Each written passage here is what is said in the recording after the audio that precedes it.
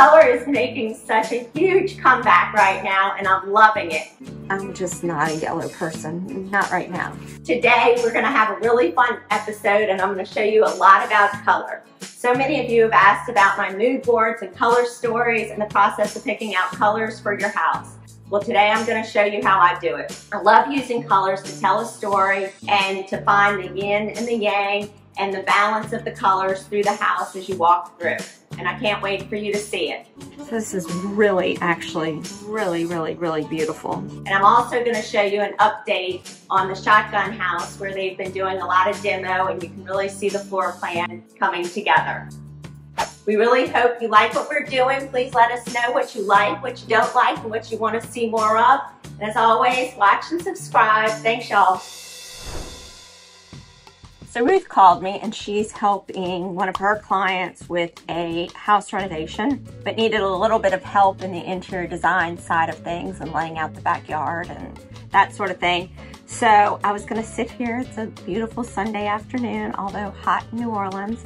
And I was going to try to work on what the color story was. All right, so at a new house, it's a little bit of an unusual house in that it's got this really kind of French flat facade for New Orleans, but it got some damage during Hurricane Ida, so they had to gut it. And I'm doing a color story for the house and helping with a few more things, so just wanted to show you around real quick. So as you can see, it is completely gutted for the most part. So you walk into the entry, and this is a great little mud room. And then coming in here, got the big foyer with the beautiful staircase. And then we've got, this is the living room. And then this is the dining room. And coming back through here, you walk through this hall. A little closet, and then you've got, this is going to be the study. You walk through another piece of hall right here. This is the one spot that kind of didn't get gutted, that has this really pretty marble tile, really pretty marble sink, and this Amanda Talley wallpaper. And then you've got a back stair right here. And then this is the area that they opened up. And you've got some French doors behind the plastic there, and this is going to be their living space. This is going to be the kitchen. Finally, this is what we're calling the larder, where there's going to be a refrigerator, freezer, and pantry. And then this is going to be their breakfast room. Just trying to figure out all the finishes and colors for the house. Lucy? Lucy, what are you doing? You're supposed to be in the car. Your job was to stay in the car, not come in the house. Come on, let's go.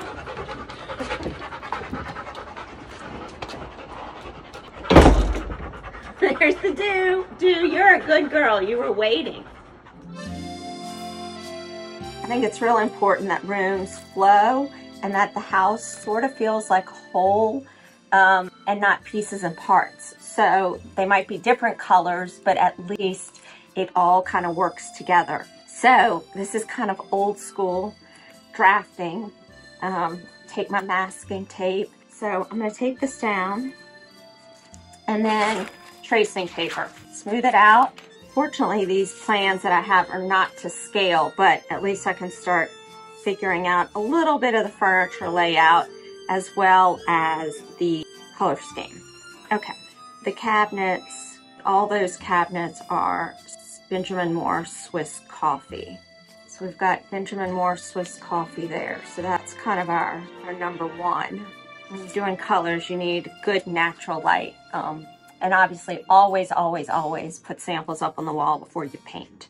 I think what I want to try to do is mix the Swiss coffee with some sort of color, maybe in the other millwork, but I've got to think about that. Maybe do a light color on the ceiling, but she wants it to feel light and bright in the back. So study is going to be a dark blue or a dark green. So I really like to think, what's the feeling when you enter the house? What's the feeling as you walk through the house? So if we've got the foyer, the entry here, and then we come through the foyer, then we enter into this other little vestibule, and then we go dark. So this is gonna feel really moody, really cozy in the study. So I might think about that as dark. You kind of start wanting to balance things out. So maybe we do like fun wallpaper in the mudroom, or maybe the foyer actually gets a really beautiful light wallpaper. Maybe this gets a darker color. I really believe in balance, figuring out the yin and the yang between the modern and the traditional and the old and the new, and how all that comes together. And likewise, I like to balance out color as well. So you can see I'm just putting in these little hatch lines to say, maybe, let's see, there's a wall right here, and there's half bath here, and this is already kind of a light green. It's got a Amanda Talley wallpaper. Amanda Talley's an artist who I love, does really beautiful work here in New Orleans, and she also does fabric and wallpaper. So there's Amanda Talley wallpaper here. Maybe this, and this have something to do with each other. Maybe this and this have something to do with each other. This is kind of, this is a question mark, right? Like what to do with that stair hall that you always have to go through to get back here. And then you come back here, and the ceilings here are super low. So it's a little bit of feeling the highs and the lows as well. And then I've got tons of paint samples laid out here of lots of different companies. I've got Benjamin Moore, I've got Farrow and Ball, I've got Fine Paints of Europe. And this is a new company that Schumacher is carrying called Backdrop. And they seem to have some really, really, really pretty colors. I particularly have been loving this color that I'm gonna use in a living room. But they've got some really vibrant colors that some companies don't have. I'm just gonna kind of look through these guys.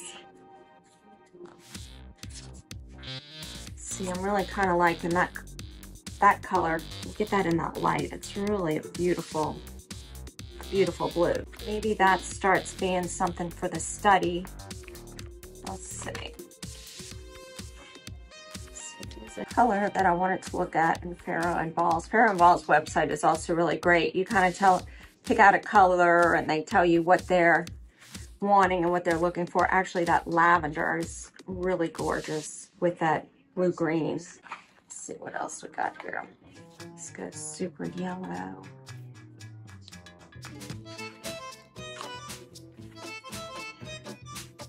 This is a color called Hay Blue, which I was looking at for something else. But that could also be a beautiful color in the library.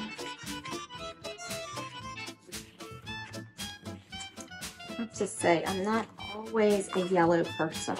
I'm kind of liking how this color story is starting to work itself out. It's just going through a paint deck and looking at what's good and what draws my attention. I'm just not a yellow person. Not right now. Watch, I'm going to say that, and next thing you know, I'm going to be doing a yellow room. Uh-oh, did I just lose my purples? No, there they are. Closing that all up. So this is really, actually, really, really, really beautiful. So I think what I'd love to do is maybe find a really beautiful wallpaper in the foyer. I'm thinking in the living room that what I'd like to do is paint the walls this beautiful dovetail, and then paint the millwork this pelt. Pelt is really, really purpley, so maybe we'll go with this hay and black. Maybe that's a little bit of something. So here, we're gonna use this color, which is hay blue. Maybe actually the mudroom, it said dark, dark. So those start being in there. That looks really, really beautiful. All right, wallpaper, don't know that. Light blue, light green Amanda Talley, so that kind of plays off of the green in there. I'm not sure what this guy is yet. And we go back here. Our cabinet Swiss coffee. This is that color I was really liking. might ask if we can change some of these cabinet colors. I'm gonna get in trouble if I do, but I'm thinking this could be so pretty back here. Really like this green brown as a highlight color against the Swiss coffee. It's a little vibrant and has a really good fun feel. I think would provide a good energy in that back room. Put that down right there. So obviously in the dining room, I'd love to do a kind of de Garnier paper or something that kind of brought these colors in and through. Love the idea of this for the mudroom. Do kind of a really scenic mural in the dining room. And then maybe something else in the foyer. So I think this is a really good start. Next step, looking at wallpaper. Okay, so just had a meeting with the contractor and I'm super thrilled about all the progress he's made. Here we are coming through the front door. He's already demoed this door out of here.